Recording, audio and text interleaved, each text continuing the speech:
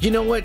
It's hard to even try to focus on the plot because when I watched this trailer, and especially this one scene, the only scene they showed the Red Hulk, this is some of the shittiest CGI I have ever seen. Look at how rubbery and fake and plastic the Red Hulk looks here in slow motion.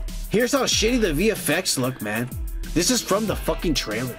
I know I just showed you the Red Hulk and it looks bad, but look at this fake ass shit. I'm playing some RTS games on my PS4 right now that look probably just as good as this, and that's not even Unreal Engine 5. Unreal Engine 5 looks way better than this ass they made the trailer with. Some amateur on Unreal Engine 5 could have made this trailer look way better. What is this?